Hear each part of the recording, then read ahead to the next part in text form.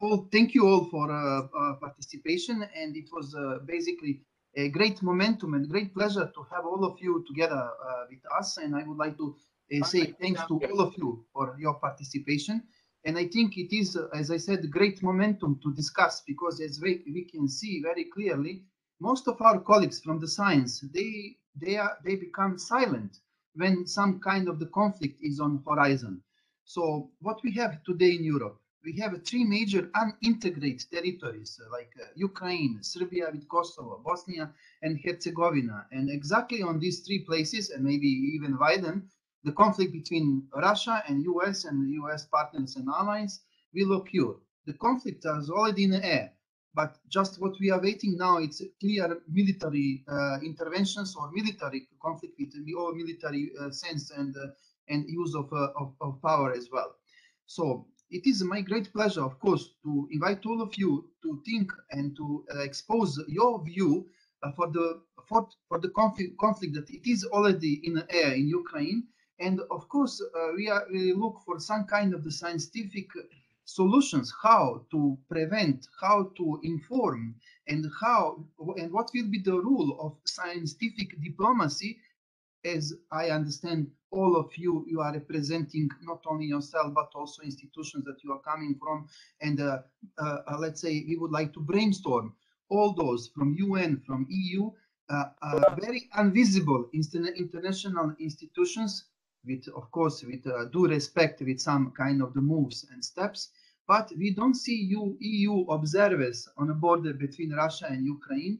We don't see the strong UN message, because maybe UN is paralyzed. That's why we need to think about some kind of the change there. But definitely, I think with all this brainstorm and all these brains gathering together today on this conference, definitely we might suggest some kind of a solution which will pacify aggressive policy of Russia and satisfy territorial integrity of Ukraine.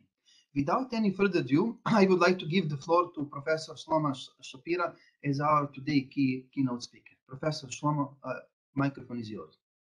Thank you very much, Darko, and thank you to the organizers of this very, very timely conference. I don't think it could have been more timely than today. To plan something a month or more in advance, to hit exactly the right time, the peak of the crisis, is masterly.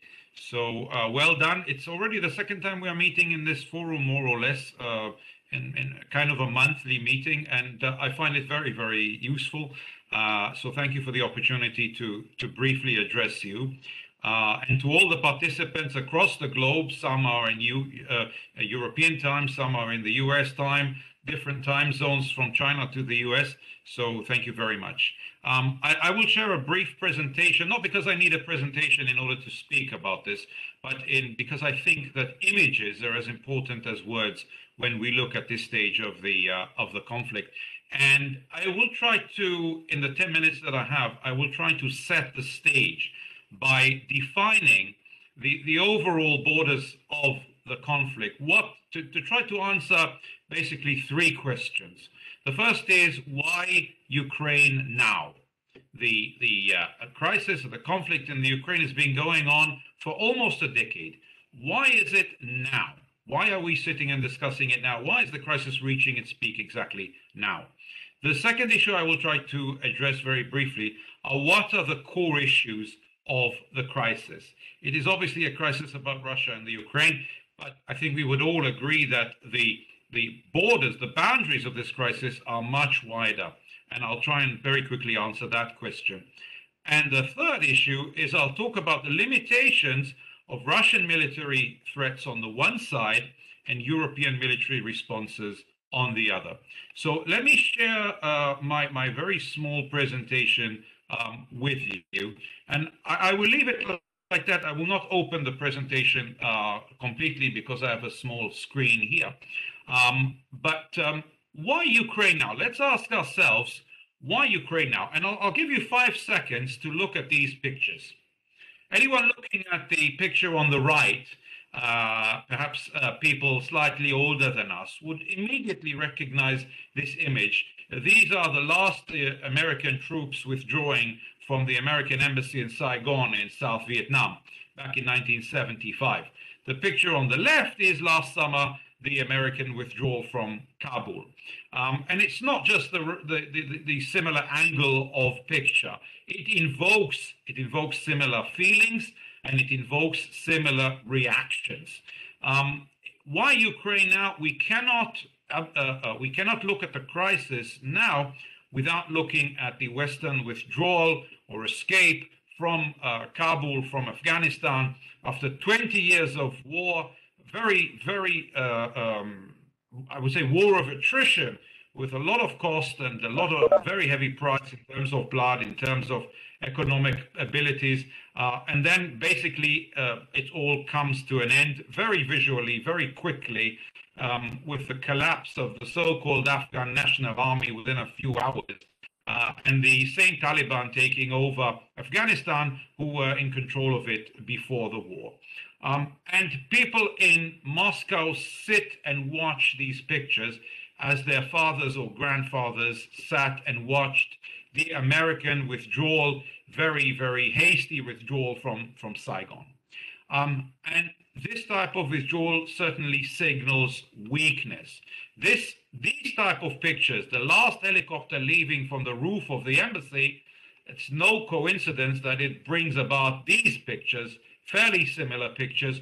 On the left, the Soviet forces invading Afghanistan back in 1979, and on the right, Soviet forces massing outside the border of the Ukraine in the last couple of weeks.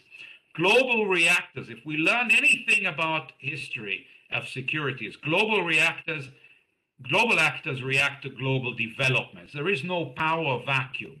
As soon as the Russians felt a weakness of the United States in one region of the world, they were ready to pounce in another. It is no mistake, is no coincidence that the Russians invaded Afghanistan after the fall of South Vietnam and the American withdrawal, and it is no coincidence that we are now sitting in front of a crisis in the Ukraine a few months after the Western withdrawal from Kabul. Signals of weakness lead to exploitation.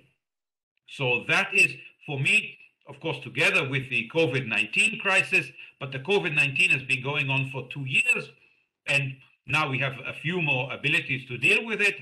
But the weakness that was shown by the West in this very hasty, very bumbling withdrawal, very sudden withdrawal from Afghanistan, and the military collapse of Afghanistan within a few hours, certainly reinforced the voices in Russia, which say the West is a paper tiger, as they did say in 1979, and we can expand ourselves territorially, militarily, after this show of weakness.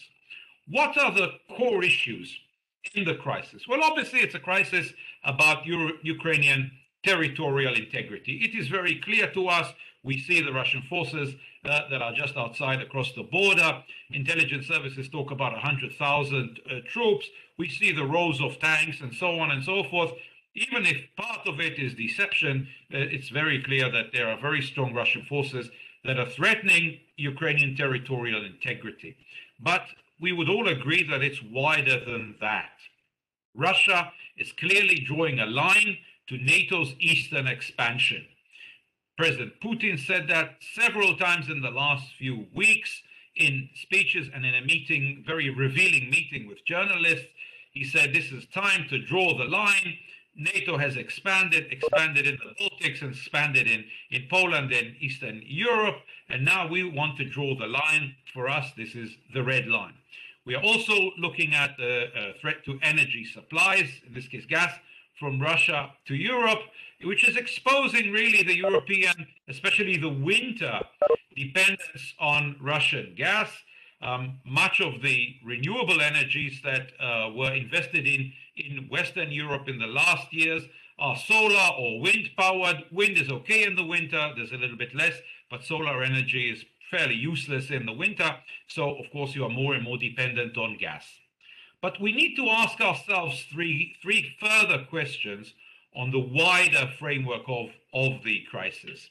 Is this crisis upsetting the balance of power in Europe? Was there a balance of power in Europe over the last 3 decades?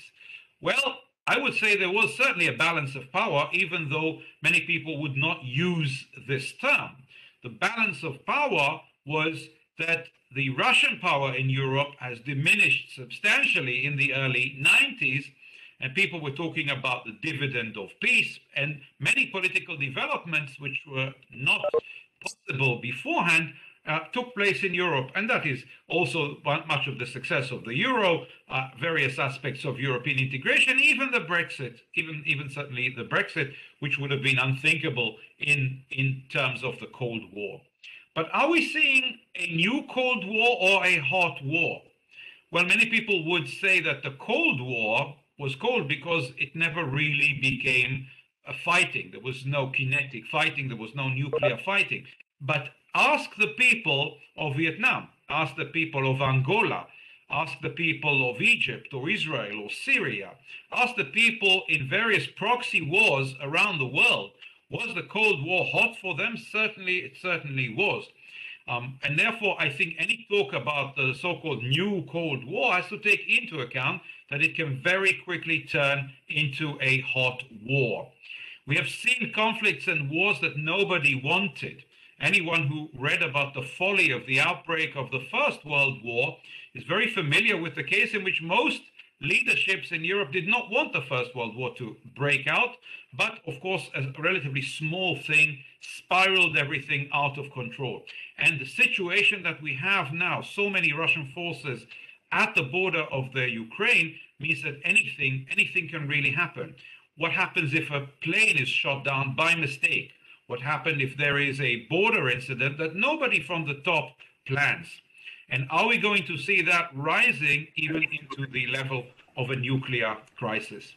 I will address limitations of military threats from both sides in the 2-3 minutes that I have left.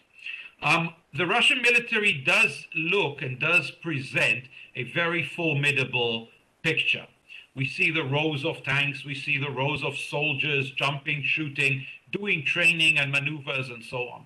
But we have to remember one other general, and that is called General Winter.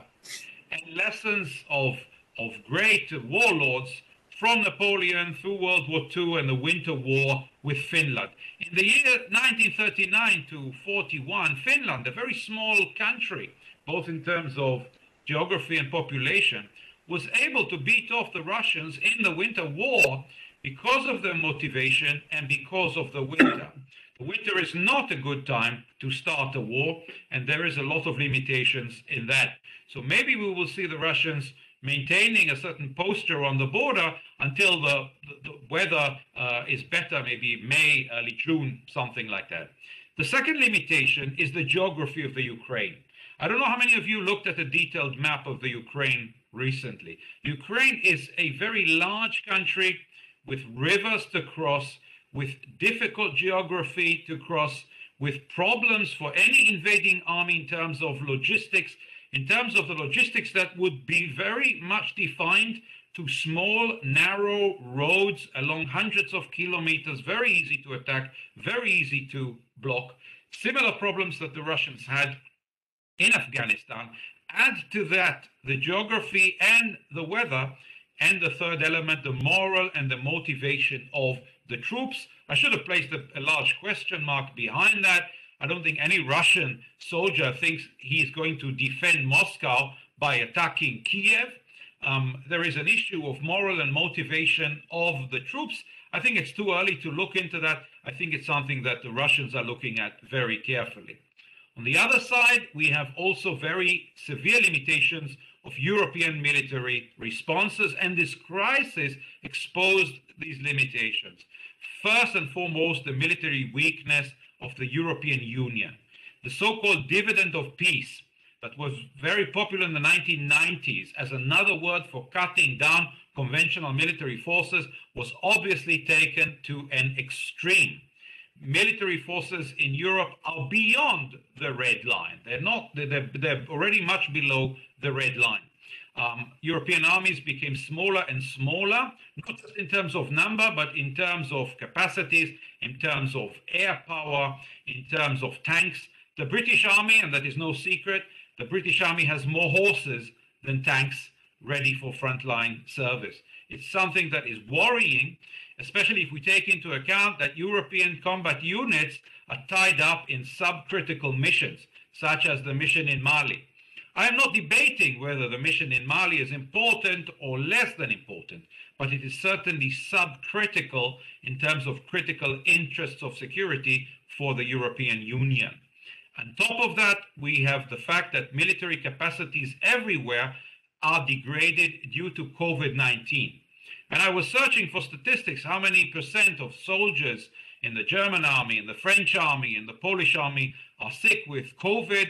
It's very difficult to get reliable sources, but if we look at the fact that armies reflect the population, then a certain substantial percentage of military capabilities have been degraded and are degraded over the last few weeks and will be so because of COVID-19. So we see problems and limitations on both sides. I tried in 10 minutes to draw the wider lines of the conflict. We have fascinating papers today that will go into various aspects and details of the conflict. So thank you, everyone, and let's have a great conference. Thank you. Thank you, Shlomo, so much. It was very inspirative. And without any further ado, I would like to call Professor Vasil Zapatinsky. Professor Zapatinsky, floor is yours, Vasil. Good day. I have a short presentation. Moment.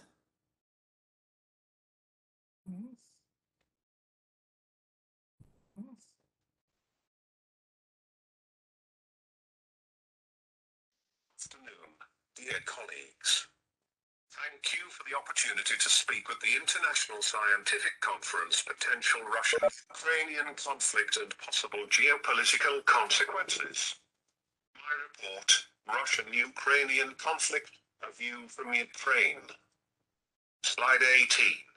The current state of Ukrainian-Russian relations. Ukraine's relations with Russia are characterized by long-term confrontation in the political, economic, informational and psychological spheres. Its current stage began in 2003, and the next escalation occurred in 2013 to 2014, when Russia illegally occupied Crimea. In Donetsk and Luhansk regions, this confrontation with Russia is manifested in the form of hostilities. As a result of hostilities, more than 13,000 Ukrainians and many citizens of the Russian Federation died. See. Russian leadership does not want to enter into direct talks between Ukraine and Russia. Slide 19. Economy. Economic ties between Ukraine and Russia are very weak but not severed. The economic war continues and deepens. Trade between Ukraine and Russia is declining. In 2015, Russia imposed an embargo on products from Ukraine. The Cabinet of Ministers of Ukraine extended, since 2016, the ban on the import of a number of goods from Russia into Ukraine until January 1, 2023. These are tractors, fertilizers, medicines, paper, as well as certain categories of products: meat, fish, coffee, confectionery, chocolate, cookies, candy. This crisis must be seen in the context of Russia's policy on gas exports to Europe and the launch of Nord Stream 2 and the impact on gas prices in Europe. It should be noted that the transit of gas through Russia will not stop completely. According to official data, the average daily transit of natural gas through the gas transmission system of Ukraine on January the 1st to the 16th, 2022 is 52.4 million cubic meters, which is the minimum for the last 4 years. Slide 20. Human flows. The flow of people crossing the state border is regulated by bilateral agreements between Ukraine and Russia. There are no specific restrictions on crossing the border with Russia today due to the conflict. The border of Ukraine is being crossed into the temporarily occupied territories of Luhansk, Donetsk region and Crimea. Slide 21. War in Ukraine. 8 years of war. The war in Ukraine began with the capture of Crimea by Russia. The conquest began on February 20th, 2014. At that moment, the revolution of dignity was coming to an end in Ukraine. Russia took advantage of the moment of transfer of power in Ukraine. Ukrainian forces in Crimea were blocked by the military without identification. Management of the armed forces of Ukraine in Crimea was violated at this time. Russia has sent additional troops to Crimea at the suggestion of Russian President Putin. In Crimea, a referendum was organized on the transition to Russian jurisdiction in violation of existing laws. March 18th, Putin signed an agreement on the transition of Crimea to Russia, and on March 21st, the Russian Federation Council ratified the document. It is believed that Russia has long been preparing to seize Crimea. Slide 22. The next stage of the war unfolded in eastern Ukraine on April 12, 2014. Russian special groups organized collaborators from the civilian population and law enforcement agencies. Part of Donetsk and Luhansk oblasts were occupied. Presence and aggressive behavior of Russian troops in the occupied Ukrainian territories is a fact. Slide 23. Russia does not recognize its involvement in the conflict in eastern Ukraine. Russia is showing outright deception in the media. Therefore, the war is considered undeclared. Legally, the anti-terrorist operation 2014 to 2018 and the Joint Forces operation since 2018 are underway in eastern Ukraine. Slide 24. Heroism of Ukrainian soldiers. Cyborgs are Ukrainian servicemen who took part in the defense of the Donetsk airport during the war in eastern Ukraine, May 26, 2014, January 22, 2015, and other battles. The defense of Donetsk airport lasted 242 days. 100 Ukrainian soldiers were killed and about 300 were wounded. January 20th, Day of Honoring the Defenders of Donetsk Airport, Cyborg Remembrance Day. Slide 25. Psychological and social pressure of Russia on Ukraine and other countries. Russia is conducting a psychological campaign against Ukraine. Every day, the Russian media spread fakes and lies about Ukraine and Ukrainians. Russia is inspiring its people that Ukraine is an incomprehensible country that has never existed before. Russians are convinced that there is a political and economic collapse in Ukraine, food and energy crisis. Russian media say that Ukrainians are fascists and must be destroyed. Russia continues to Russify the population in the occupied territories. Russia is actively granting Russian citizenship to Ukrainians in the temporarily occupied territories of Ukraine. Russia claims to protect Russians and the Russian-speaking population. Russia is waging a hybrid war with Ukraine. Conflict between Russia and Ukraine is a classic example of chauvinism. This conflict is based on Russia's imperial roots, which it is trying to show as a conflict of nations and peoples. However, the Russian leadership does not take into account that Russia is home to a large number of Ukrainians who do not support imperial policy. Slide 26. Prospects for further development of Russian-Ukrainian relations. Russia will never give up its territorial claims to Ukrainian territory. Russia will prepare various plans for the partial or complete capture of Ukraine. Russia will continue to play the card of Ukraine on the world political arena to obtain the necessary political and economic benefits. Russia will continue to seek to destabilize the political, social and economic situation in Ukraine with a view to further aggression under the banner of assistance. Russia's most plausible plan is a policy of discrediting Ukraine in the world community, limiting its capabilities, joining NATO, etc., destabilizing the internal situation. An an attempt to gradually seize the territory of Ukraine under various pretexts. Slide 27. War or peace? Russia's open military action against Ukraine is unlikely because its consequences are difficult to predict. From the standpoint of logic, from an economic, political and social point of view, Russia's war against Ukraine will not benefit Russia. Russia wants to show that its actions are unpunished and no one has the right to dictate what to do. Russia's involvement in the conflicts in Georgia and Syria, the seizure of Crimea and the war in eastern Ukraine are examples of this. Russia's open war with Ukraine will satisfy Russia's imperial ambitions. Imperial ambitions can be put above logic. Slide 28. A change in Russia's policy towards Ukraine is possible in the case of radical change in the political system in Russia, the emergence of a threat to Russia that will be much more serious than the issue of Ukraine. If Russia needs Ukraine as an ally, the disintegration of the Russian Federation into separate countries will take place. Slide 29. Conclusions. Ukraine is interested in ending the confrontation with Russia. Ukraine does not want a war with Russia. Show that about 50% of Ukrainians are ready to put up active resistance and 33.3% of Ukrainians surveyed are ready to defend the country with weapons in hand in the event of a direct Russian invasion. Ukraine will survive. Sadhguru, for your attention. Thank you, Vasily. Not only that we learn a lot, but also you bring us new light of artificial intelligence in presentation.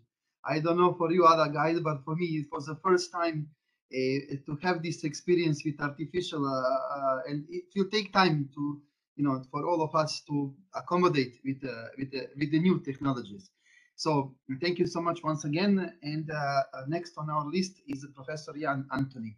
Professor Jan Antony, please, the floor is yours. Thank you so much, and thank you for the invitation. I hope you can hear me. What I wanted to do was look a little bit more closely at the military dimensions of the question that was posed at the beginning of why now. I don't think there's much ambiguity about the broader question of why there is a conflict. The Russian colleagues have been extremely explicit about what their objectives are. But if you look at it objectively, Ukraine and also Georgia are no closer to NATO membership today than they were in 2008 when the meeting took place in Bucharest. So why now? I think you can obviously look at political factors, and I wouldn't want to downplay those. Those include domestic factors in Russia and Belarus. Mr. Putin from 2023 is going to be very absorbed with making sure that he completes the process of becoming president for life. Based on the constitutional change, he will still have to actually implement the process of getting himself re-elected. And in Belarus, you have the constitutional process, again, to try and maintain the existing power structure. We don't know what the outcome of that will be. So certainly there are domestic factors, which mean that from 2023, internal affairs will be the highest priority. You also have distractions in Western countries, the US midterm elections, a new German government, French elections coming up. So Western countries also to a certain extent distracted by internal factors. But I'm going to try and argue that there's also a military argument for why things are coming to a head now. And that is the juxtaposition of the way in which Russia has implemented military reforms and modernization. We see continuous growth in Russian military spending from roughly the time when power was transferred to President Putin. But from 2016, we see a kind of leveling off of Russia's resource allocation to the military. We don't know whether that will continue, but that's been the tendency for the last couple of years at least. So now there is a broadly stable share of GDP and a broadly stable share of government spending on defense. The process which was announced as part of the reform program to modernize the equipment of the armed forces has come a long way in most of the sectors, including not only strategic nuclear, but also conventional forces. We've seen implementation of military reforms which have created new formations around the Black Sea, consolidation of the Southern Military District with the exercising of the new approach, so-called joint inter-service combat operations, which have now been exercised over several years. And also a set of exercises which prepare for activity across an integrated strategic space from the Arctic to the Black Sea. And you could argue even beyond that with the recent operations in the Eastern Mediterranean extending to Syria. So Russia has come a long way in implementing a reform and modernization program, whereas NATO is at a relatively early stage of implementing what are quite ambitious plans if you compare military preparations with what we saw in the 1990s and 2000s. There's been a very significant increase in the defense effort in Europe for sure, more than 20% increase in real terms since 2014, and a much larger increase in real terms in a NATO member, Turkey, with obvious relevance for Black Sea calculations. We've seen a new military strategy in 2019, including the revision of war plans, something which NATO paid very little attention to in the 1990s and 2000s, when the priority was missions further away from Europe. We've also seen the increased capability of the NATO response force and the so-called 430s, being able to mobilize a very significant force within 30 days. We've seen changes in command structures and the revitalization of national commands, including European Command of the United States and the US Second Fleet being reconfigured as warfighting commands. So certainly things have happened since 2014, but there's still a lot to do. The main sustainable NATO force is not anticipated to be in place until after 2030. And a lot of that will depend on decisions taken by Germany. Germany is expected to be, or to provide the backbone, if you like, of the main sustainable force that NATO would use to support the NATO response force, which would be mobilized more quickly. The changes in the Russian missile forces, including before, but now probably also accelerated after the termination of the INF treaty, mean that NATO is going to have to rethink its approach to its integrated air and missile defense to take account of Russian capabilities, which can now reach the whole of NATO Europe with intermediate range missiles. There has been work done to implement the military strategy, which is based on reinforcement, relatively small forward-based forces, which would be rapidly reinforced in a crisis. Work has been done to think through military mobility, but none of what I've mentioned in the previous couple of minutes has really been properly exercised. The major exercises which were planned for 2020 and 2021, the Defender, particularly Defender exercise, were completely disrupted by COVID. And if you talk to military people, they will normally tell you that a capability which hasn't been exercised can't be considered to exist. So we could say that Russia has reached, in a way, the zenith of its power, whereas NATO is at a very early stage of implementing quite far-reaching plans for reform and modernization. So from this point on, things just get worse and worse for Russia in purely military terms. Can Russia implement further increases in military effort? It depends to a certain extent on economic performance, of course. and it also depends to a certain extent on how the industrial science and technology partnership with China evolves, because NATO's approach is to a degree transformational. It's not just an increase in numbers, it's also moving to a next generation of equipment and new concepts for how that equipment will be used. So whether or not Russia is able to follow that pattern or how it would respond to this transformational agenda is unclear.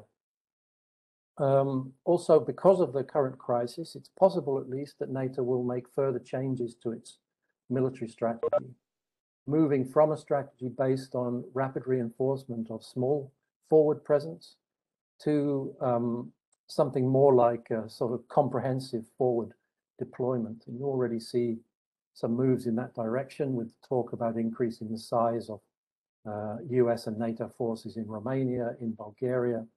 The fact that the NATO response force, if it's mobilized, will move to Poland. So you begin to see the shape of what might be a larger forward presence. Just to close, well, actually maybe one more sentence. What will be the impact on countries which at the moment have a close relationship with NATO but are not members of the alliance? Of course, one direct consequence of the current crisis is that Ukraine and NATO are integrating their military capabilities, security and intelligence forces in a way which is accelerating. But you also have a new momentum in the discussion in both Finland and Sweden about whether now is the time to move from outside the alliance but close partnership to membership. What's happening in Ukraine is underlining the difference between having and not having so-called Article 5 guarantees. Finally, just a word on whether there's an alternative approach, for example, restraint through arms control. This is something which NATO has offered to Russia as an area for future conversations, although the vast majority of what Russia proposed in December has been rejected. Arms control is seen as an area of potential discussion. But there's very little incentive, it seems to me, to make significant changes in the nuclear or the conventional arms control field. Russia and the United States are both broadly content with the current strategic nuclear picture, and making significant reductions would also be very unlikely in the context of trying to understand China's nuclear policies. The transformational trajectory of NATO modernization consolidates the salience of nuclear weapons for Russia. So it's very unlikely that Russia would be willing to seriously discuss non-strategic nuclear weapons at this time.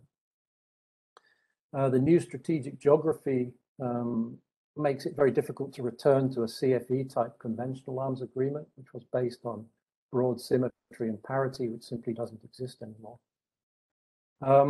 So these seem to me to be the one of the sets of explanatory variables which tells us why now.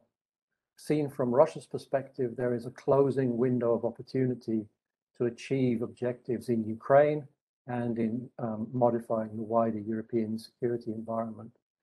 And from this date on, things just get worse and worse for Russia. Thank you. Thank you, Jan. I think your country is facing the great challenge, definitely, because all unintegrated territory can face from Russia direct military threat and hybrid threat in combination. I think maybe Sweden shall think twice because it is out of umbrella. Anyhow, next on our list, and first of all, thank you again, Jan. You were very active, and thank you so much to supporting and participating to almost all our webinars. Next on our list is one of the founding members of our institute, Colonel Shaul Shai. Colonel Shai, floor is yours, sir. Thank you, Darko. First of all, I would like to relate to the definition of the current situation, and some experts claim that we are living in a new era of Cold War. I think that it can be better described as a new Great Game. And actually, it's about the world order, and the world order after the Cold War was designed by America and the West. And in the current great game, Russia and China are challenging the Pax Americana world order. This is in general terms. The current player is Ukraine, but we have to look at it from a more extended point of view. And when we look at the goals of President Putin to make Russia great again, it's one significant part is about the sphere of influence.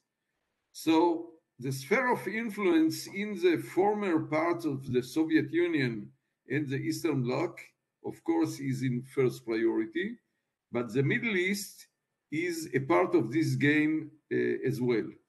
And I would like to relate in the few minutes that I have to several theaters in the Middle East and how they will be affected by the current crisis. And in the future, we don't know what will be the end of this crisis, but for sure they will be affected significantly from these results. So first of all, I would like to relate to one of the more problematic players in the region, and it's Turkey. Turkey from 2014 onwards, at least officially, took the side of Ukraine in the debate following the annexation of Crimea and voiced support to the Ukrainians' territorial integrity. But the problem of Turkey is that on one hand, it's a member of NATO with all the responsibilities that are part of it. On the other hand, they have to find the way how to balance it with their interests with Russia that opposing almost in all the theaters in the Middle East. I mean, regarding the conflict in Syria, Russia saved Assad. Turkey was one of the enemies of Assad along all the way till today. If we look at Libya, Russia is supporting General Haftar. I will relate to it a little bit later. Turkey is supporting the GNA, the government. So Turkey is in a very sensitive position, and the best example to show this dilemma is the Turkish decision to purchase the S-400 air defense system from Russia against the US and NATO, and so far they pay a significant political and economical price for this decision. So Turkey, regarding the current crisis, is in a very sensitive position. Last year, they sold Ukraine drones. The Ukrainian forces used these drones already in Donbass against pro-Soviet forces. So in any military conflict in the future, Turkey will be in a very sensitive position, how to react to the situation. And I think that the way that this crisis will end will have a significant influence on the Turkish position and policy in the future. And when we look to the next country, Syria, Syria is the best example to understand the Russian strategy regarding areas of influence. Syria was part of the Soviet Union's area of interest and influence in the Middle East. And Russia used the civil war in Syria and made the most significant military intervention so far beyond the post-Soviet sphere. So on one hand, Russia saved the Assad regime, and actually Soviet forces paved the way for Assad to remain in power. But the Russians are in Syria to stay. And in spite of several declarations that Russia will withdraw the forces from Syria, it didn't happen. And actually, Russia signed a long-term agreement with Syria for air base in Hamaim and naval base in Tartus. And these are the main bases of regular Russian forces in the region. So the Russian will remain in Syria, and Syria is a platform to send messages to the rest of the region and beyond. I will give you just an example. In September was a meeting between Assad and Putin in Moscow. They discussed the cooperation between their military forces. One of the concerning developments, we saw it last week when first time Syrian and Russian airplanes made joint military patrols, including along the Golan Heights border. So we have to take in consideration that the crisis in Ukraine can be translated to certain steps and messages beyond, I mean, in the Middle Eastern theater. The third area or theater that I would like to mention is Libya. As I said before, again, Russia used the civil war in Libya to take a side in this conflict.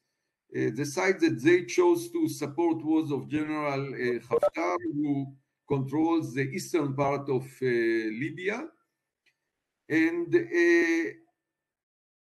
Russian mercenaries, mainly from the Wagner group, but also mercenaries that they mobilized from Syria, are a significant force in Libya. We have to take in consideration that Russia can be a stabilizer in the region. I mean, they can support the peace process in Libya, and they can be a destabilizing force as well if this will support the Russian interests. The last point that I would like to mention is Iran. In Syria, Iran and Russia operated together against the ISIS and the other enemies of Assad, and now they share the fruits of the victory with a certain kind of competition between the two sides. We have to take in consideration that Russia is a significant part to any nuclear deal with Iran. And again, Russia can contribute to achieve an agreement, and Russia can support the Iranian side to foil this attempt and to destabilize the region. So to conclude my part and to end within the time frame, we have to see how this crisis in Ukraine will end. And we have to take in consideration that, like in 2014, 2015, Russia is playing on the whole chess plate. And the maneuvers are not limited to Ukraine, and we have to take it in consideration, especially in the Middle Eastern theater that can be affected, as I said, to both direction as a stabilizer or a destabilizing power. Thank you. Thank you, Shaul, so much. I hope that Gordon is with us. I see him. Gordon, can you hear us? Yes, I can. I hope that you can hear me also. Good. I just received the message that you have a problem with the microphone. Yes, but I removed the microphones and earphones so I can speak. I'm using the computer. Okay, the Gordon floor is yours. And before everything, I would like to thank you especially because you give us a chance and allowed us to use your WebEx from Zagreb Security Forum. And of course, to be co-organizer of this important conference. And I thank you and your colleagues from Zagreb Security Forum and Institute for the Hybrid Warfare. So, Gordon, the floor is yours, sir. Thank you very much. I hope that this computer Vulgaris is going to work now, despite the fact that it's a new one. And what Jan Anthony said, I'm using also applications, so I don't know how trustful are they, but we are using this Cisco WebEx because we are using this application within the NATO, and I think it's much better than use it with Zoom. Thank you very much, and it's nice to see you again here. And Darko, your ideas and your suggestions proves to be really on time, and that we found ourselves every time in the middle of the crisis that we are discussing about it. And just like the last times, I think that personally I'm going to learn something and I'm going to try to implement it in future. What my previous esteemed colleagues said, and especially what Shlomo said, indeed, that we are time that we are dealing with very important topics that are occupying public sphere and present significant threat to international peace and stability. And that is why our expertise, I think, is very important in order to offer solutions how the crisis can be escalated and that the stability can be returned in the way that it needs to be functional. One of the first points that I'm also using here in the Croatian public sphere is that Russia has the right to seek and insist on the protection of its own national interests, both in Russia and abroad.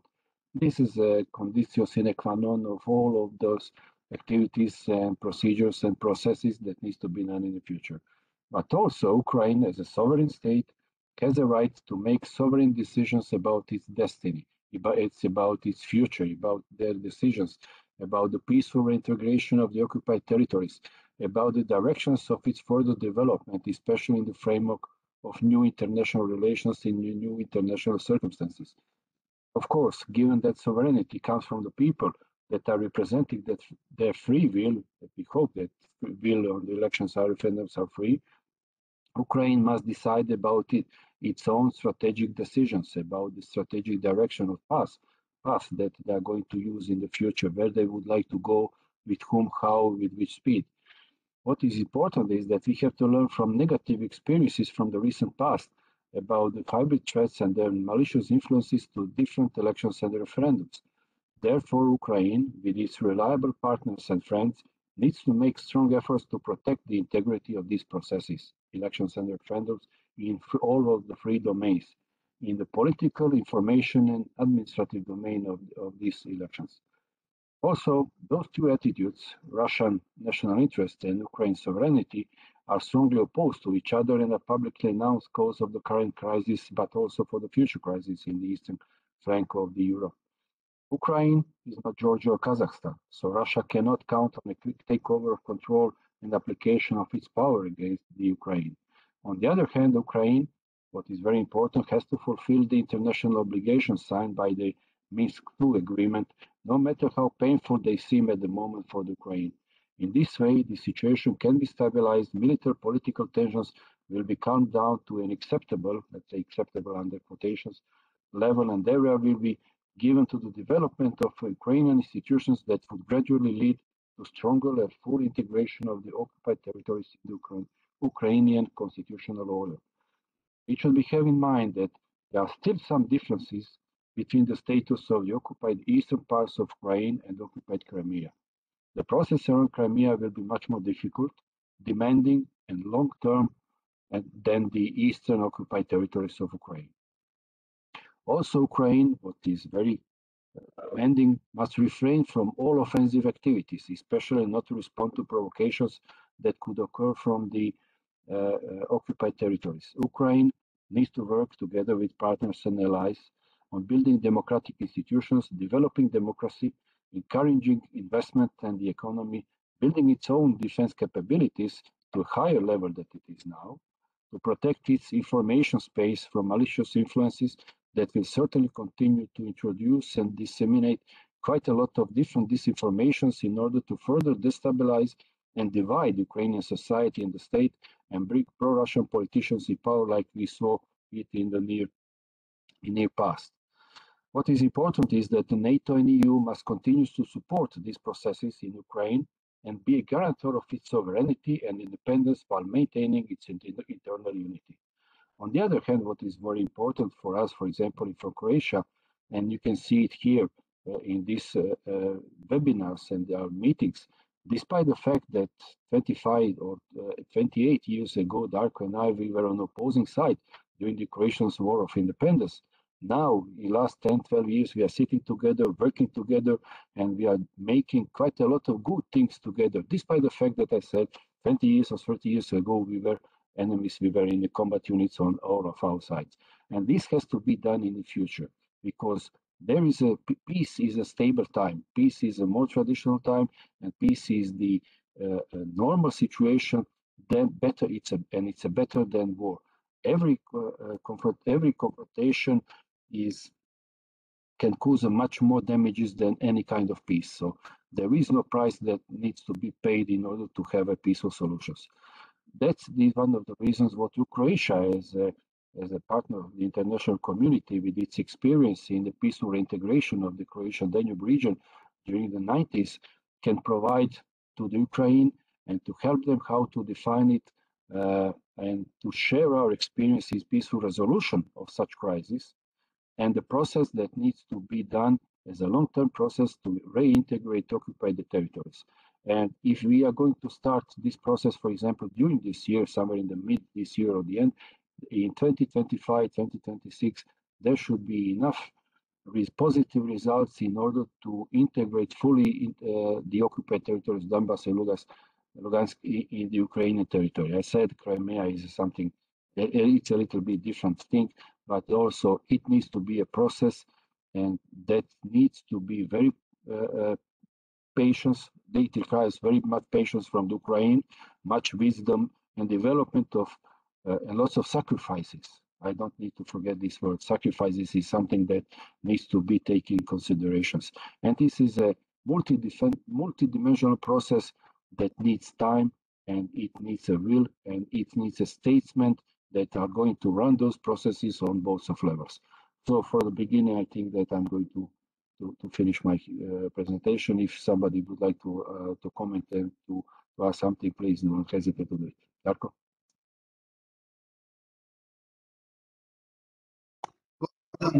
Thank you so much. We are learning more and more from every next speakers. Next on our list is Professor Swaran Singh, and I must admit that Professor is very present in Indian, not only in India but in Asia, all webinars, conference, and I admire Professor Singh for his energy. So, Professor Singh, floor is yours, sir. Dr. Darko Trifunovic. I also wish to compliment the INS team for organizing such a brilliant discussion involving experts from across the world. I hope my visual and audio is reaching all of you fine. I will use my 10 minutes to clearly, first of all, put in front of you what I see is happening in the Ukrainian crisis situation, and then share with you why I think that represents the lingering legacies of Cold War years. And then I will finally close by sharing with you how does India see these crises evolving, and why should India be concerned with the crisis evolving the way they are evolving. First of all of us are familiar that in last 30 years, in 1990, there was a huge debate as to after end of Cold War, do we actually need NATO? And NATO has since been struggling to constantly establish its credentials. And in doing so, it has expanded now. It has about 30 members. We understand that 3 of the former Soviet republics, the Baltic states, have joined it, and other 4 East European Eastern Bloc states have joined it. So in 30 years, NATO had, in some sense, continued its contestations and confrontation with the former Soviet Union, at least subconsciously expanding to capture more and more territories. And with Ukraine virtually reaching Russian borders, Russian land borders very clearly. So NATO has made enormous strides in that sense, representing continuity of what was happening during the Cold War years. What is happening today, and I was happy to see Professor Shapiro, I think, gave example of General Winter, and he talked of Napoleon's invasion and, of course, German invasion and others. To me, unlike how Dr. Ian Anthony concluded by saying that increasingly perhaps Putin seems to be standing at disadvantage, I wish to argue exactly the opposite. He himself said that according to the constitutional amendments, Putin is likely to stay on as president for life. There is no other world leader which has that kind of past experience of running a country for 20 years and being hopeful to continue forever. First of all, nobody is expecting President Joe Biden to contest next elections. You have a new national leader in Germany. In Britain, Boris Johnson is constantly struggling with his domestic situation. Maybe France, to some extent, is able to say things independently. But all of you remember, Putin has enormously cultivated these European leaders, and that is why you see NATO today is a clearly divided house. Other than Baltic states, which can only speak with zero capabilities, Britain to some extent, which sees global status in singing the master's voice for United States, little bit Canada, but again, not much able to do. NATO stands clearly divided house. At best, it is talking of what it says unbearable, severe sanctions. Now, Putin is used to sanctions for the last 20 years.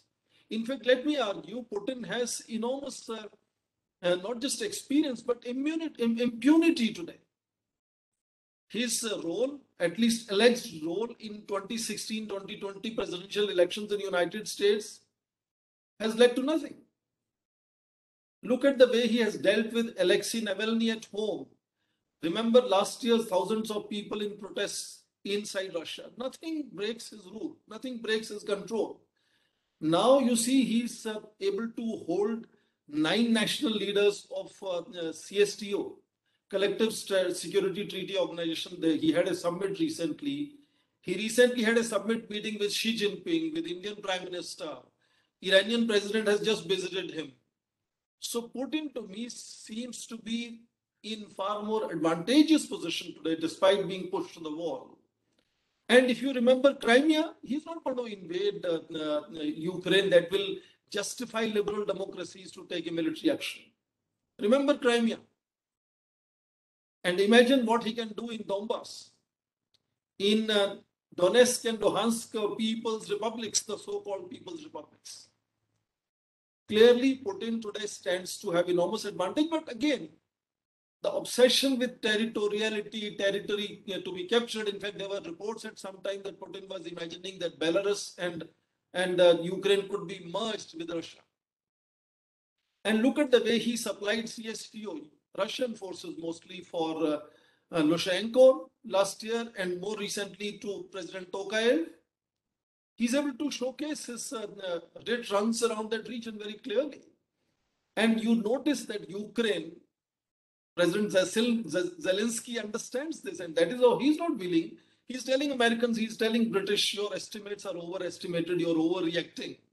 because he understands where the situation could end up. Britain recently is saying that Russia is even planning to put up another politician to take over from Zelensky in Ukraine. So Ukraine understands those limitations. So fundamentally, what I'm underlining here is obsession with continuing with what was Cold War, and most powers are comfortable with that kind of game.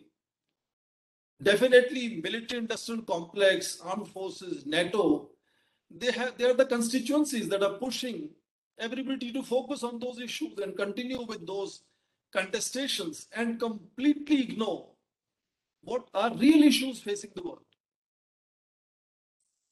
Joe Biden recently spoke of tundra burning. Climate change is the real issue. Istanbul is having snow. Snow is happening in regions which never have seen snow before. Terrorism is another challenge.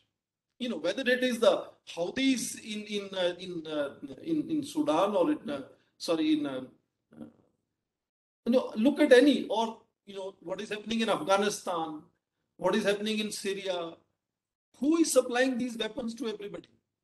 So military-industrial complex is continuing to supply weapons around the world, and no terrorists are ever seen in dearth of weapons. Who is selling the weapons around the world in terms of highest percentage? We understand it is United States. And so we are not focusing on issues that need to be focused, which is terrorism, climate change, pandemic, health, development. And I think here is obsession to go back to Europe. And now, how does India seize it?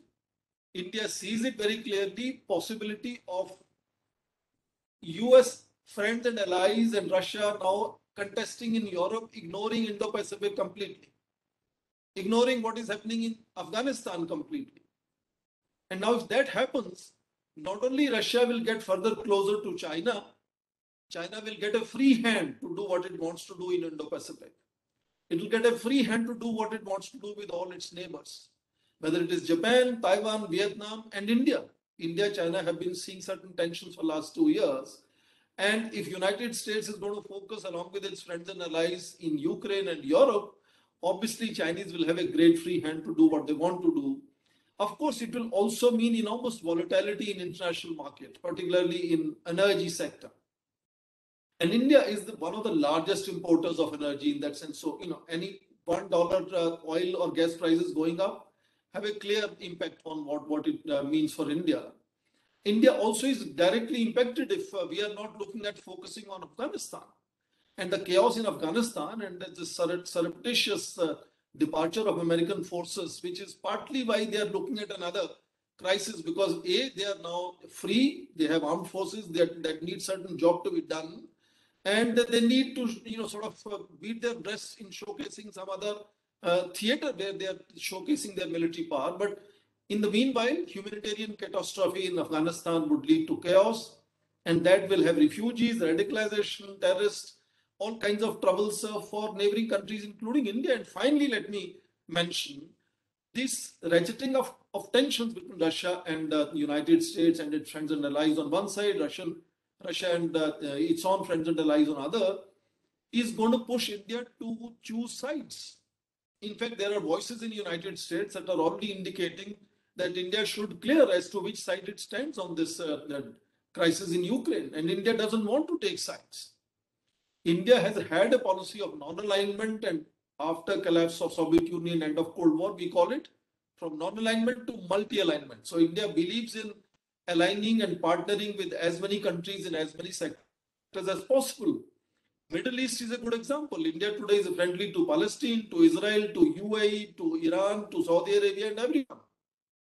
So now this crisis continuing is also going to create a direct pressure on India to be forced to take sides.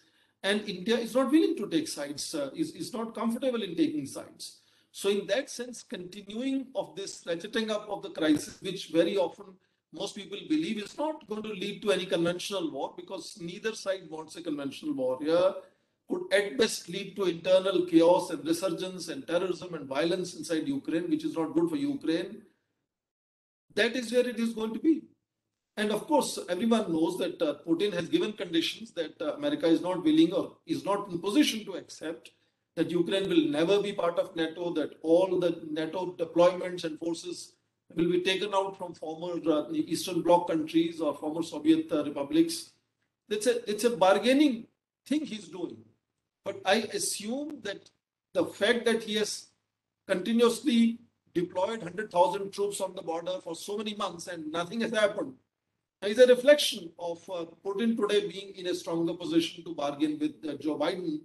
And Joe Biden increasingly is under stress, whether it is his popularity ratings at home or his foreign policy disasters one after another. He's yet to come out of shadow of Donald Trump. So to me, unlike my other panelists, Ian Anthony was mentioning, it is increasingly going to be disadvantage Putin. I think it's going to be increasingly advantage Putin, because Putin and Lavrov have stayed there in position for 20 years. They're likely to continue, as he himself said. So I think it will require, as some voices in US are beginning to talk, to open negotiations, diplomatic negotiations, offer shifting of missile deployments, of arms control, of CBMs and things like that. That is a more sensible way of addressing the crisis.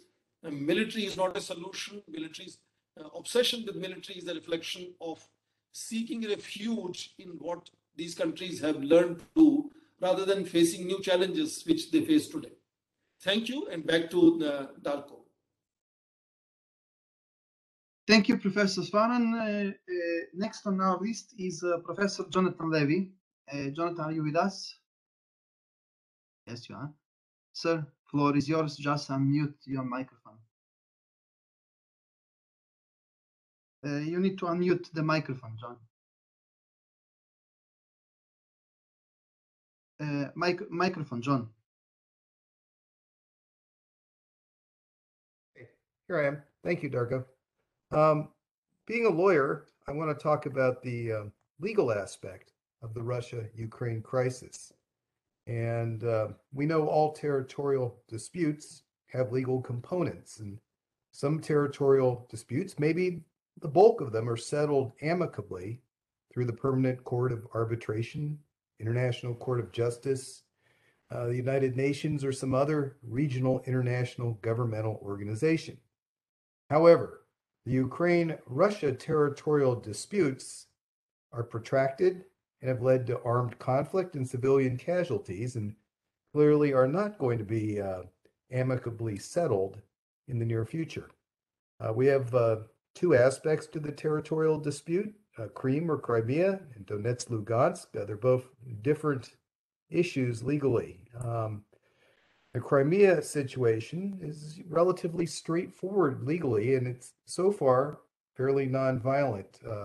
Crimea was previously part of the Ukrainian Soviet Socialist Republic prior to 1991, when Ukraine became independent. And while we hear a lot about its status before 1954, when Crimea was historically always part of Russia and became Ukrainian in 1954, I think that's legally irrelevant, because if we start examining all the different boundary issues related to the Soviet Union, we would not only be looking at all the internal borders of Russia, the borders of the 15 former republics, but also Bulgaria, Romania, Hungary, Slovakia, Finland, Poland. All their borders were set by the Soviet Union, or with input by the Soviet Union. So really the only important thing here is, what is the post-1991 status of Crimea? What is legally relevant there, and is it even open to interpretation? One thing that is often overlooked is that when Ukraine became independent in 1991, or as the Ukrainians would say, their independence continued in 1991, Crimea attempted to secede immediately from Ukraine and actually maintained a de facto republic, secessionary republic, until 1993, at which point a three-party solution was reached. The Crimeans, the Russians, and the Ukrainians reached an agreement, because Russia was also still present in the Crimea with their naval bases. And At that point, an agreement was reached. A Crimean Autonomous Republic would be established. Ukraine would get Crimea, but with an autonomous Crimean Republic, and Russia would retain naval base leases in Crimea. In 1996, the Ukrainian government unilaterally declared Crimea constitutionally autonomous, but inseparable from Ukraine. However, at all times, Crimea remained steadfastly pro-Russian politically and routinely elected pro-Russian politicians both locally and to the Verkhovna Rada. In fact, they would usually elect the most far-right pro-Russian politicians possible, mainly from the Communist Party of Ukraine, for example. So Crimea always maintained a pro-independent stance, a pro-Russian stance, even during the time it was part of Ukraine.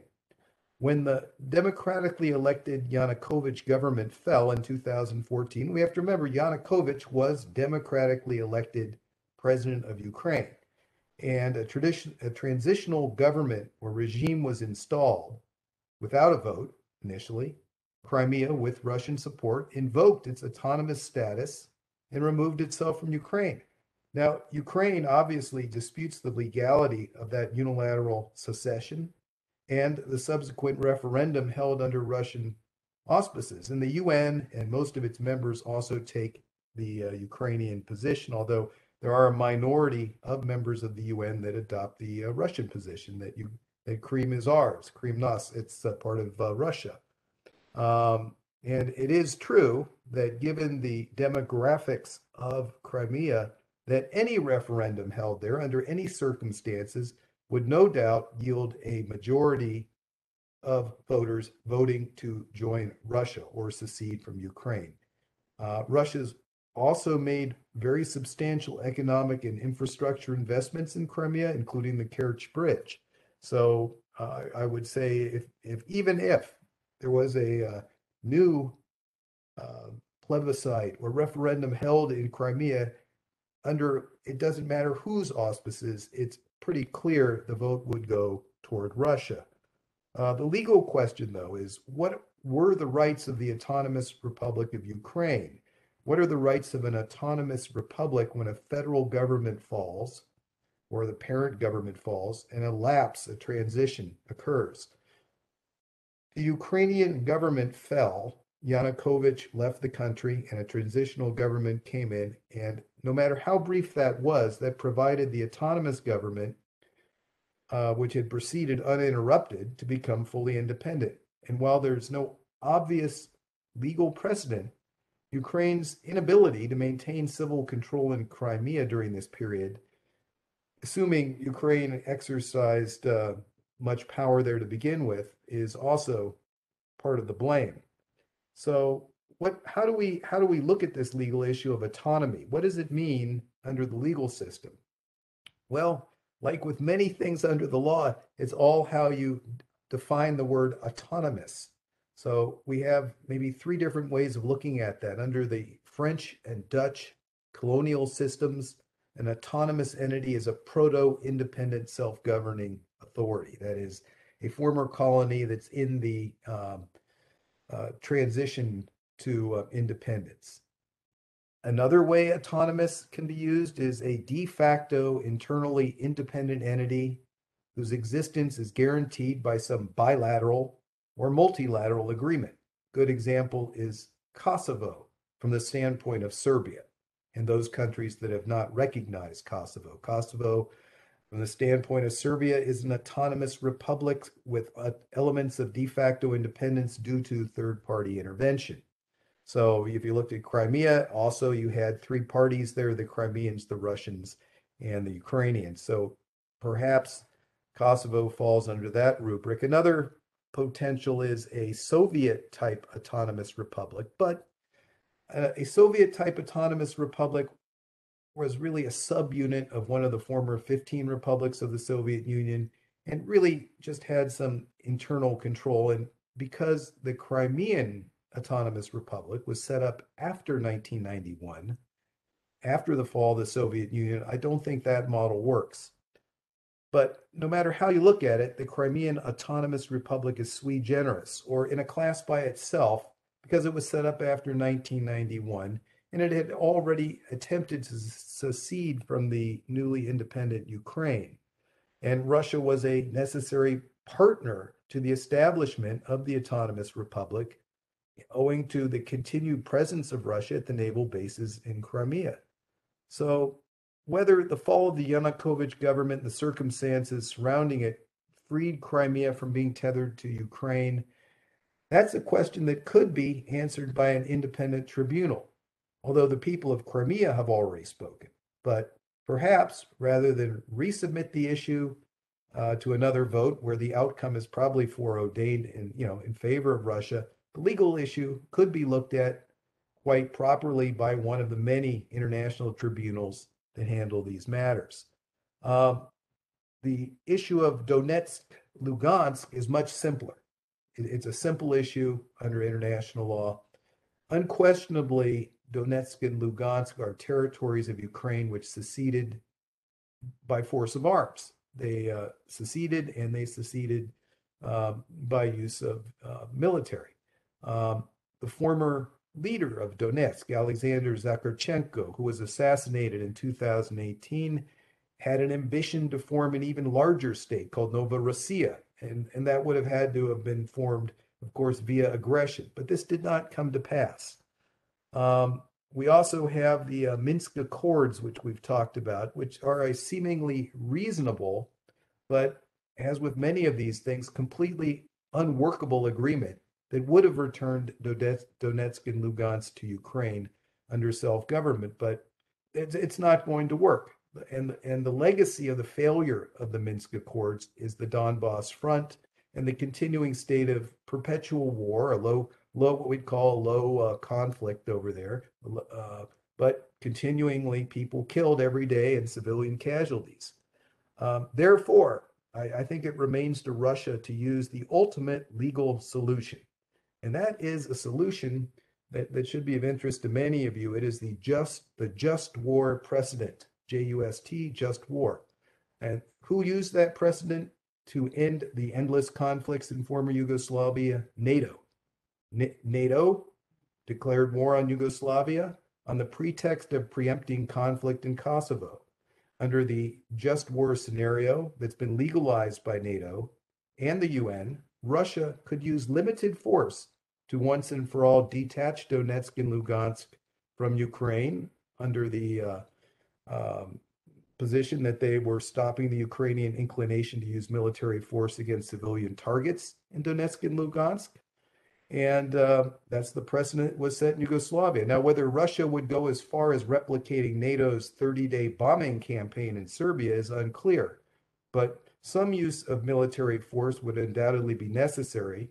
And undoubtedly, there'd be a belated NATO response of some sort under the guise of peacekeeping that would manifest, and probably something similar to the Russian operation in Pristina in 1999, where a small Russian force of paratroopers more or less halted NATO's momentum toward Belgrade. So one thing for sure, Russia feels entitled to forcefully bring about peace on its borders, to end the unending Ukrainian war. And this is very similar to what NATO did when it lost patience with the unending conflict in Yugoslavia.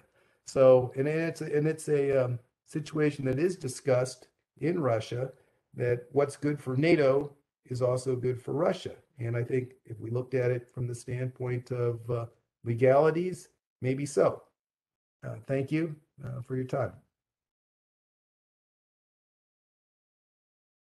Thank you, Levi. Now, next on our list is Professor Rastislav Kazansky. Professor Kazansky, floor is yours. Rastislav, are you with us? Do we have Rastislav? Oh, yes, you are with us. So yes, I'm here. Good to see you. Good to see you. So, floor is yours. Good afternoon from to Slovakia. everybody. I hope you are not under the snow as well. So no, I'm here.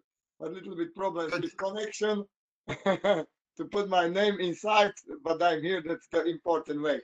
So thank you very much for this opportunity to see you again and to speak, to say something to the honorable colleagues and professors. I was carefully listening my co-speakers, and I would like to be a little bit theoretical, but I think that all of you agree that in the connection of the this conflict in the Ukraine and the very hard situation is connected with the geopolitical aspects. This geopolitical point of view is mostly, oh, I'm sorry, camera. This geopolitical, let's say, kind of speech is traditionally used in Russian and pro-Russian communication, because today it's very present that the Russian representatives use the traditional geopolitical theories and thinking as an argument for the practical political steps. And I think that's very important to put impact to the roots and the results where these ideas is coming from. The geopolitical aspect is closely connected to the, let's say, the school of political realism. The Putin administrative is presenting their own steps and pressure as a result of political realism, which has a strictly practically issues. This idea of the political realism is something like an opposite to the principles which are represented of the liberal theories, which are based on respect of the international law, for example, the state sovereignty. The basic idea, what is the background of the Putin's policy, is used ideology. Its ideology connected with Euro-Asianism, like a political movement in Russia, what is based that and or assumes that the Russian civilization does not belong to the European or Asian category, but has a specific Eurasian aspect. This movement is closely connected with the Bolshevik revolution, the tradition, political tradition with the Soviet Union as a stepping stone on the way to creating a new national identity that would reflect the unique nature of the Russia's geopolitical position. So the movement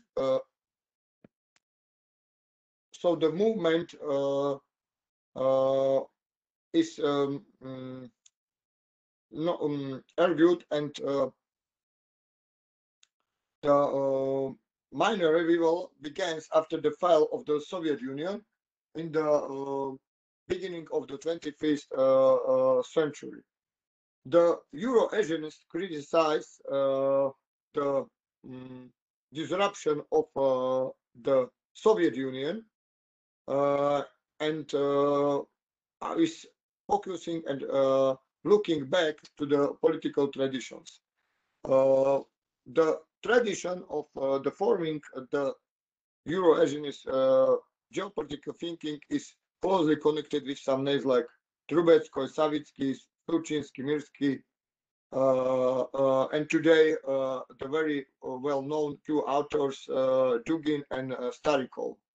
These books are very, let's say, presented as a popular in a public and expert level. I think that it's very important to study that, because when we are studying the Russian principles of new Euro-Asianism, we can understood and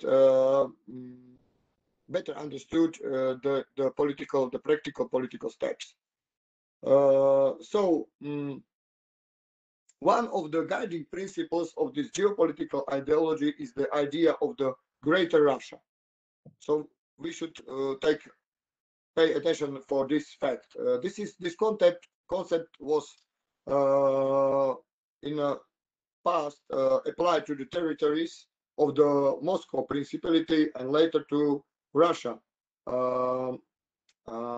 This term is used from the medieval age, and it's not connected not only with the ethnic Russians, but the ethnogenesis of this term is connected with the principle of Great Russia. So one of the leading personalities of contemporary Euro-Asianism is undoubtedly Alexander Dugin. This philosopher, what is presented like a philosopher, political analyst, and strategist, was the main organizer of the National Bolshevik Party, the National Bolshevik Front, and Euro-Asia Party. But he was working and is working as a advisor to the State Duma Speaker, former State Duma Speaker Gennady Seleznyov, and the important person in Russian policy, Sergei Narishkin, as a leading member of the ruling United Russia Party. He was right around 30 books. So the most important are the fundamentals of geopolitics and the fourth political theory. What is the construction, the theory which is coming into the practice? The form backward is of his theory is also the Anglo-Saxon principles, the old form theories like Mackinder or Spiekermann, which proposes a conflict like a graph of the conflict between two fundamentally antagonistic blocks.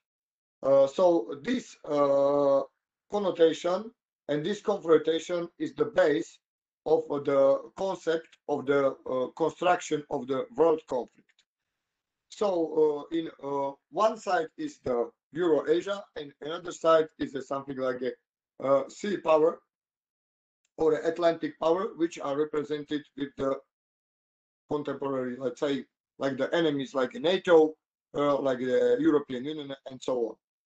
So these principles, like Euro-Asianism, is a theory which can, which is very attractive for the intellectuals, politicians, because it offers very simple, very easy understanding of the collapse of the Soviet Union and restoring and restoration of the Russians' troubled historical and political continuity.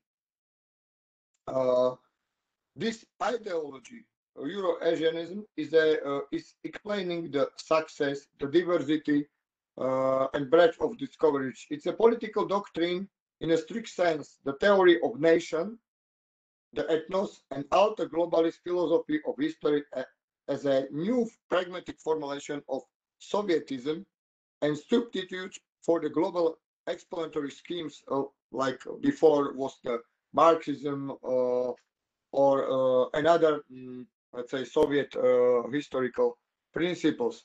So the Euro-Asianism is often claimed as a science whose messages about Russia does not depend on a personal consideration, but it's a methodological and objective analysis of the Russian interests. It draws much of its successes, of its commitment to creating something like a new academic discipline such as geopolitics, cultural studies, conflict studies, ethnopsychology, and others. But the Euro-Asian principles is coming into practice. At the second part, I wouldn't like to speak so much. I need to be shortened my speech. But what is the role and the position of the Ukraine in and its importance in the Euro-Asian strategy? Dugin's inner empire, like a creation of the, let's say, future Greater Russia, includes Ukraine, of course, as a something like the foundations of geopolitics, where he writes that Ukraine should be annexed by Russia because I try to cite it, these words. Ukraine as a state has no geopolitical significance, no special cultural import or universal significance, no geographical uniqueness, no ethnic exclusiveness. Its particular territorial ambitions pose a huge danger to all of Eurasia, and it's without a solution to the Ukrainian problem. There is no point in talking about continental politics in general. The Ukraine should not be allowed to remain independent unless it's a cordon sanitaire, which would be unacceptable. This is cited from the Dugin's work, the Fundamentals of Geopolitics, written in 1997 year. So this theory, this theoretical background is very, let's say, very old. It's something like a paradigm of the security and the foreign policy of Russia into the Ukraine. So the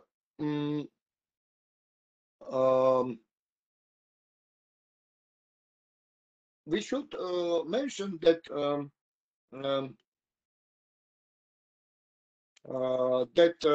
my remarks, the Russia since 2013 from the Euromaidan, like they proclaiming these political changes in Kiev and Ukraine, and supporting the separatist territories like Donetsk and Lugansk, and then let's say the humanitarian or silent support of this regime and the occupation of the Crimea Peninsula was the practical steps which means the leading the practical policy signed in these political ideas. But the Russia is not using. Rasko, sorry, please come to the conclusion. Yeah. The conclusion. So this is what we know as a hard power, but the not only today contemporary discussed hard power is a present. The Russia is using also the combination of the hard power and soft powers, like smart power, especially the energy policy, and we can speak more about the economic issues, not only the Nord Stream, but also another aspects of the pressure. So the conclusion, the conflict of the Ukraine is one of the used examples of the geopolitical thinking. So not only Dugin, but also Starikov in his books and another Eurozonists are referring with the Ukraine as a cordon sanitaire zone, which is traditionally used as a territory of the Eurasia. So they are promoting this territory like a historically by law argued territory. One is important thing in this theory, Eurasian. They are not speaking, they are not allowing with the state sovereignty and the borders. In Euro-Asian geopolitical thinking, the authors, they are not putting any impact to the principles of the law, which means the sovereignty and the respecting the borders. So that's the important. That means these are the roots why the influence of the Russia in the separatist regions are so strong today. So thank you very much. Thank you, Rasto. Thank you. Next on our list, and I think it's very inspirative. I tried to actually summarize all, but it is impossible. And I think we will have after last speech of Professor Lasha Chanturige. I hope I pronounce this time well. Alasha, you can correct me. And I hope I still see that most of you are very awake, and I hope we will have a little discussion after Professor Alasha presentation. Professor Alasha, floor is yours. Thank you, sir. Thank you, Darko. I hope you can hear me well. So my presentation is about the language that the two sides, in this case, the Russian Federation and Western allies, specifically the United States, are using in expressing their national interests. And this is important, I think, because everyone claims to be protecting their own state or national interests. National interests are a common term for the United States, and a state interest is in Russian expressed, used more frequently. In justifying their own steps in the Ukraine crisis. Historically and generally, there have been three ways the states and the state leaders can conceptualize and describe what actually state interests are, what national interests are. Obviously, the concept is abstract, but you have to be able to communicate to others and to your supporters what actually do you mean by an abstract concept. One more traditional way of expressing and conceptualizing national interest is to see your state interest is something that is real. And as some of the previous speakers have pointed out, this is a school of realism, realpolitik. In this case, state interests are identified with territorial possessions, with weapons, with strategic locations, with the material base, resources, the pipelines, the submarines, the law. And this is what the Russian Federation historically has done, and moreover, it has been the case recently, as many of the speakers today have pointed out. There is another way of expressing national interests, and that stresses norms, conventions, rules of behavior, alliances, certain conventions that are acceptable to leading powers in this or that world order. And this is stressed currently by the United States and its allies in the West. So, and that has been the norm since the end of the Cold War. So there is a third option which we won't discuss today because it's not relevant to our case. But this juxtaposition of communicating national interests manifests in this particular situation in the two sides speaking past each other. And that is a problem.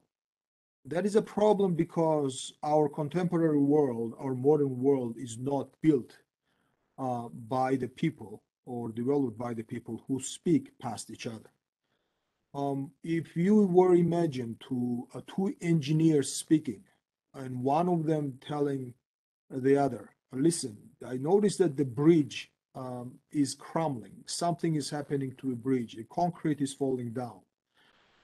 The other engineer is not likely to dismiss him or her, but instead will propose, okay, let's go and observe. Let's go and measure. Let's find out what the problem is. If I were to tell you that I can in 200 meters, you would say, okay, let's test it.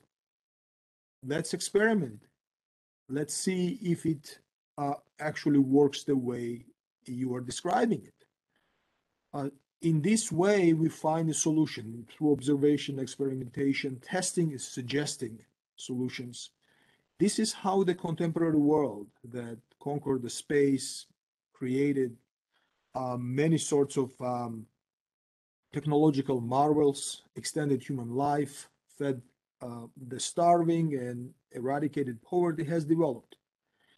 However, if you were to dismiss someone because you just don't accept their point of view and you insist on something you believe is true, is a tribal talk, is a talk that is geared towards conflict. It's not going to resolve anything. It's not going to suggest any solutions or find any peaceful outcome. It is geared to conflict and it's going to produce conflict. It's an old language. It's a language of tribal warfare.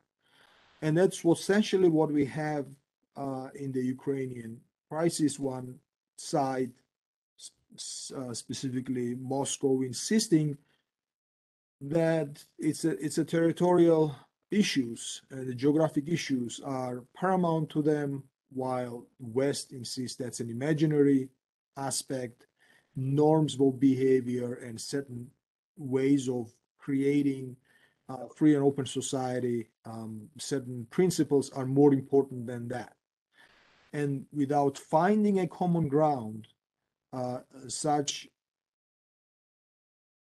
disputes, and this is not new in international politics. And I'm a professor of diplomacy and diplomatic language. The way things are expressed in international politics are important for obvious reasons. Because if you don't resolve disputes through conversation, through dialogue, through finding common solution, the only other way is the language of force. And that's what unfortunately we have here in the case of Ukraine. Thank you. Thank you, Lasha. Actually, thank you all of you for participation. And now it's time for Q&A or question and answer. So if there is any, please just grab the microphone and whoever wants to raise the question, now is time. So, Professor from India, please, floor is yours. I'm Shekhar Adhikari, professor in the Department of Security Studies. So coming to the first speaker, I mean, he raised three important issues. One was that was why Ukraine is important today. To me, why Ukraine is important today for two reasons. One is the American role and the NATO role, diminishing NATO role and the American role in either in Afghanistan, and that led them to play a more dominant role either in Indo-Pacific region or in this particular Ukraine region. Second important point, he mentioned that the core issue of the crisis. The core issue of the crisis to me is that the Ukraine is divided into Western and North and Eastern Ukraine. The Western is 30% and the other one is 70%, which is more dominant by the Russians, you can social, cultural, and linguistic with this thing. And therefore, they have a better, hold over the eastern, over the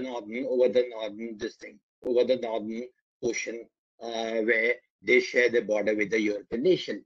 And the third important point, which this scholar mentioned, limitation of Russian threat.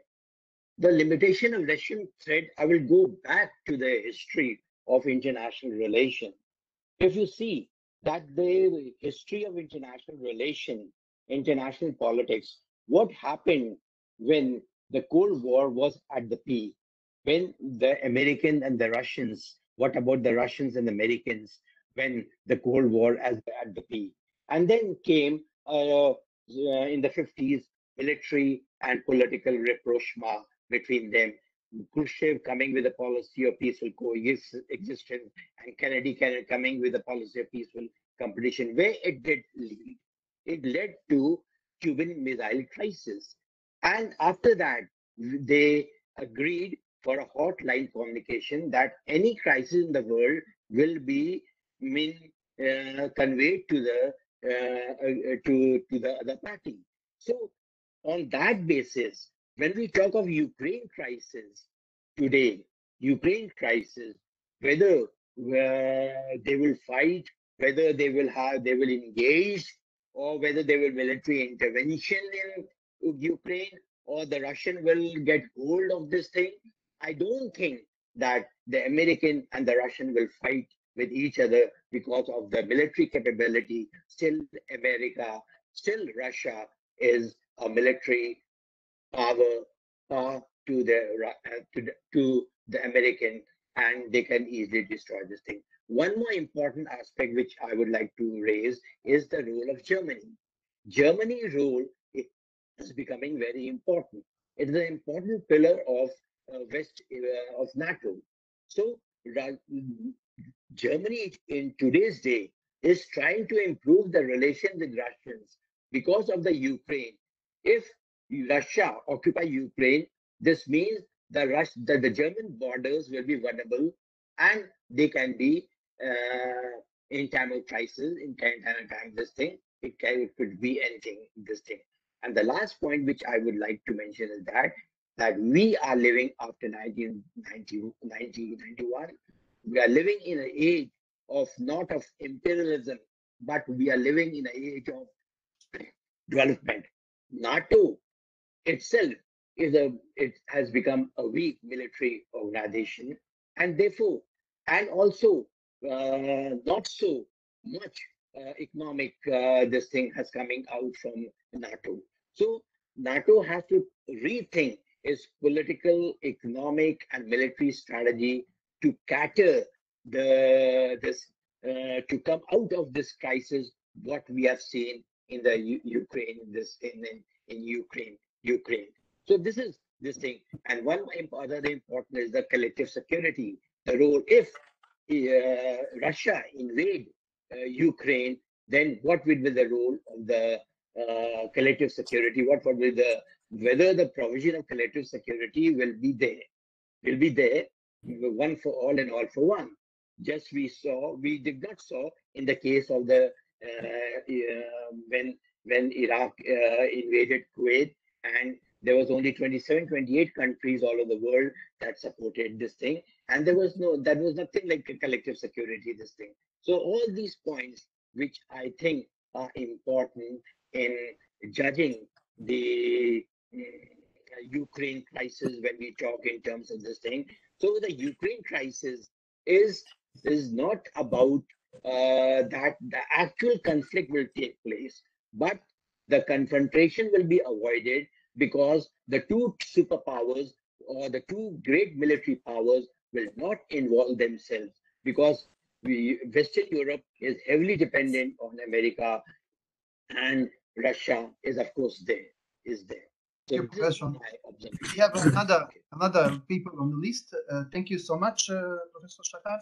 We have Barak Books, Professor Books. Floor is yours.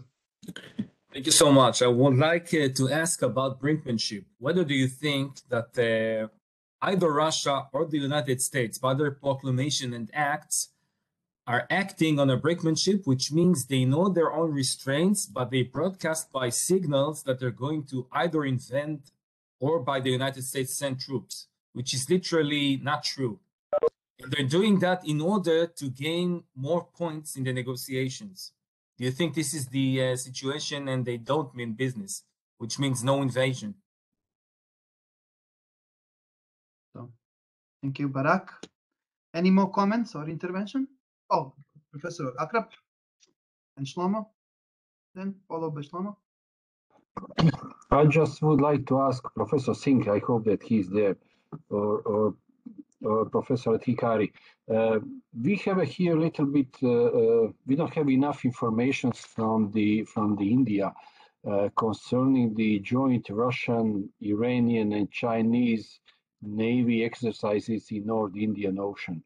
Can you give us a little bit more hint about it, if you know it, what is going on there and the results of those exercises?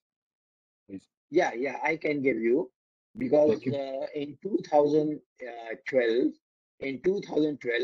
when the pro-Russian president was disposed, and the new not the pro-Russian, when the Russian pro-Russian regime was there in Ukraine, they established in the Ukraine government established military relationship with India, and they signed some naval agreement with India, which India does not want to lose. So therefore, India does not want to have a bitter relation with both the countries, with either with Russia or with Ukraine. So it is trying to balance both the countries, and India has, if you see in international politics in today's world, and what India's contribution is as sort of a balancer, balancing America and Russia, to my viewpoint, balancing both the countries. We are purchasing weapons from America, we are purchasing weapons from Russia. So economically, we are also dependent on more on NATO, on this European countries, rather than Russia, because Russia being a weak economically a weak power.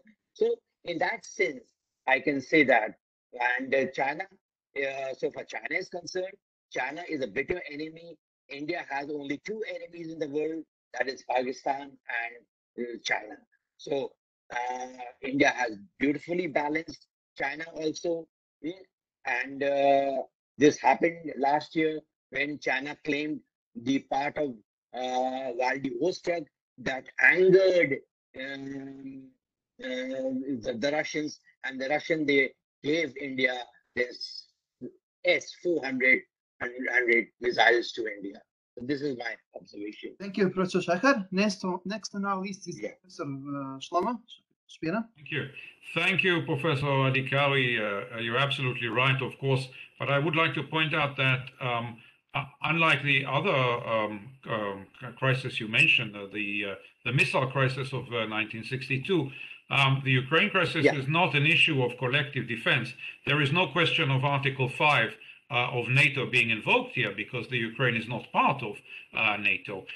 It is not an issue of collective defense, but perhaps of some form of implicit collective defense feeling, or under the surface sense of we'd better do something for the Ukraine. There is no formality to this, and that's why the situation is a lot more in a gray area. When you are talking about the 1962 missile crisis, or even the only time when NATO in its history really enacted Article 5, which was after 9/11, a terrorist attack, there was no gray area. It was black and white in terms that an attack happened or was planned against the territory of a NATO member state. Here, it's a lot more. It's a lot weaker in terms of international commitment. And the second point you raised was the role of Germany. I would be very cautious in over-evaluating the role of Germany in this crisis. The Germans do not want this crisis. It was thrust upon them. It is a new government, a new coalition government in Germany, which comprises three parties, which sometimes finds it difficult to agree even on the day of the week, let alone on very strong foreign policy. We should remember that the Green Party in Germany now plays a major role. They've traditionally been anti-war, anti-weapons exports, anti-nuclear armament, and so on. Yes, they do find themselves now being forced to accept the idea that maybe armaments can be good at some stages, but we see even in a small way German rejection of the re-export of some small outdated artillery pieces from the former East Germany. I mean, these cannons are not going to play a major role, but it is symbolically.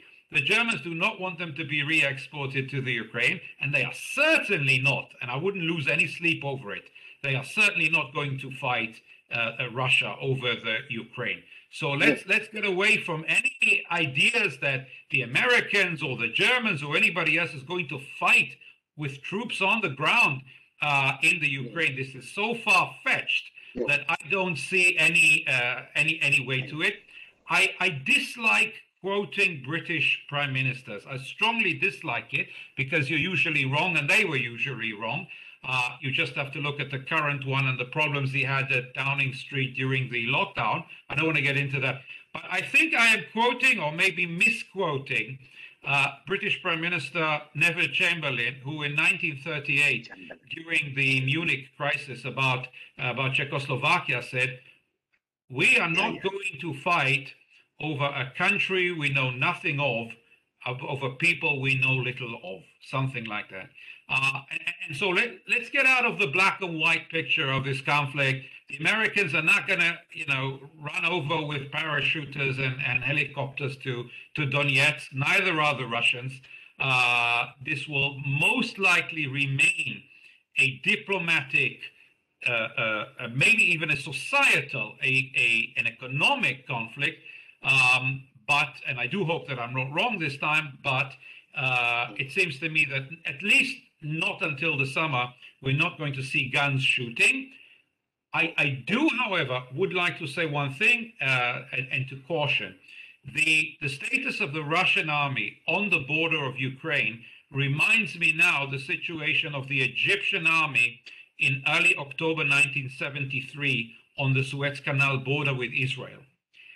Formerly, it was all a training exercise. Hundreds of thousands of Egyptian soldiers, weapons, tanks, everything was ready, but it was a training exercise. And actually, we know today from primary sources, Egypt's decision to attack Israel in the Yom Kippur War was not taken until 2 or 3 days before the actual attack. The army was so ready for an attack that it was only a question of go, no-go decision. And therefore, I do caution to look carefully at the situation on the ground, and I am sure Western intelligence services use SIGINT, UMINT, and VISINT sources all the time there to see if there's any change in the situation. You have a situation in which the Russian forces are there. There is no need for a buildup of forces. They can move from a state of maneuver to a state of invasion within probably 48 hours. So everyone's guess is open. I certainly can't see the future. I don't think anybody can. It would be interesting to meet here in several months again to continue discussion on the same topic, and we could view also the developments. Oh, well, definitely, we will do. We will follow the conflict, and what I'm thinking, if you all agree, we shall maybe think how to gather all, let's say, recommendation out of this international scientific webinar, and to ask some of you who is interesting to gather all these things and to inform maybe EU or NATO or relevant institutions what is actually outcome of today our meeting, because I have to remind you that there was like 24 participants out of 12 countries. So it is a small webinar, but if you see the data representative of 12 countries and how fruitful our discussion is, I think we can think of what we shall do next as a next step in our gathering, and how to influence our colleagues from scientific diplomacy to be more active, more talks, not war, but more talks. So Gordon is the next on the line. Please, Gordon. Thank you, Darko. Thank you. I hope that you can hear me. Yes, you can hear me. It was very nice to be here and to be to all of you and to meet some of the new colleagues. I think, Darko, that in 1 month or 6 weeks, 7 weeks, we might organize a new webinar on the topics that are going to be a little bit closer to us and a little bit further from the distance for the other colleagues about the situation in Montenegro and Bosnia and Herzegovina, because this is the era where the proxy wars between the Russia and the NATO or the Americas are going to be run probably next day. So maybe this might be one of the topics that the colleagues that are not closer to this area but are familiar with these international conflicts might be interesting. Just as an example, because we are here more than 2 hours and it went very, very fast. It means it was, for me personally, it was quite interesting. So thank you, Gordon. So just a few announcements for the future. First of all, we have a deadline 25th of February for our Security Science Journal. whoever want to submit articles out of two last conference on Mediterranean and Ethiopian situation, it's open. Of course, as well, out of this webinar, this is number one. And we want to publish, we are now in third year of existence of our journal. And Jan is smiling. He knows how difficult it is to start with the new journal. But thanks to Gordon, thanks to Shlomo, thanks to all of you writings, we're going to apply for ERIC Plus for the first indexation.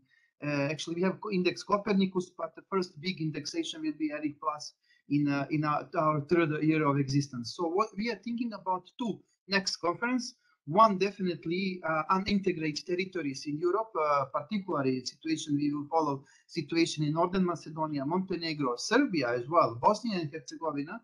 So what is actually the issue will be the conflict of titans. How this reflects what is as Gordon is already smiling, hybrid not war but hybrid let's say operations here from Russia and elsewhere, and how to confront, how to protect society out of that. And of course, we are thinking about one of the next our webinars will be on nuclear security, because we do have now enough our members from INIS and also a few more members that they will join INIS certainly in the future, near future, that we are thinking into, let's say, in these two directions. So if there is no more any comments and questions, I would like to thank all of you for your participation. And of course, if you have any idea, initiatives, we are here. Let's move together. Thank you so much. Thank you. Thank you. Thank you very much. Thank you. Thank you. Thank you so much. Thank you. Thank you. Thank you. Bye-bye. Bye-bye. Bye-bye. Bye.